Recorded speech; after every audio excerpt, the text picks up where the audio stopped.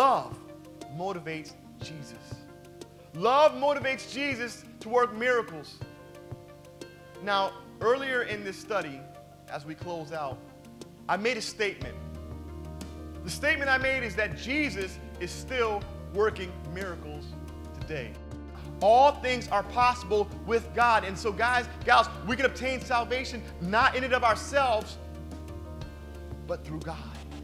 Through God, we can obtain salvation. Salvation is a miracle, and it's happening every single day, every single weekend. Salvation can happen today. It's the miracle of being raised from the dead. What do you mean, Darren? Well, remember when I said earlier that God is still raising people from the dead?